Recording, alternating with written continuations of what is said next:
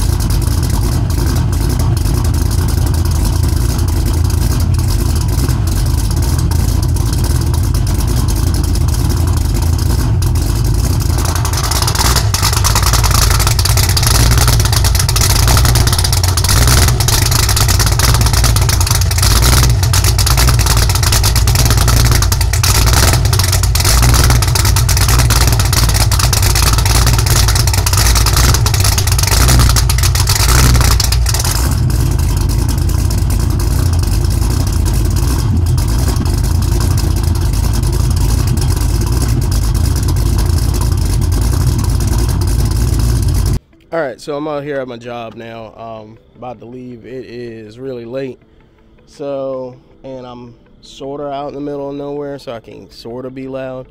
So I'll give more of a solid demonstration on what this thing sounds like. It's too dark out here to really like show anything, because you're not going to be able to see anything. You can probably barely see me. Like maybe if I, nope, go like that. There we go. I'm floating in here. But let me do this. Alright, thing is I'm using a DJI Pocket, and then I don't have the little stick that I need to do this right. This is the control box for it. It's a vacuum actuated, or a vacuum controller, I guess what you could say. And it's got a it's got the hose, the antenna, and the wire, and it's that simple. It just needs 12 volts going to it. So this is the fob for it. It's pretty decent quality setup right here. I mean, it's all metal and whatnot. Sit there and this thing keeps saying focusing failed. How are you failing? Problem is I was sitting there pressing on this the wrong way and put a lot of Mars and marks on it. But it's pretty cool. Little box. Right now I don't know why it took me so long, but I programmed my home link inside the car to be able to press it and do everything. I mean, don't mind all this stuff that's over here.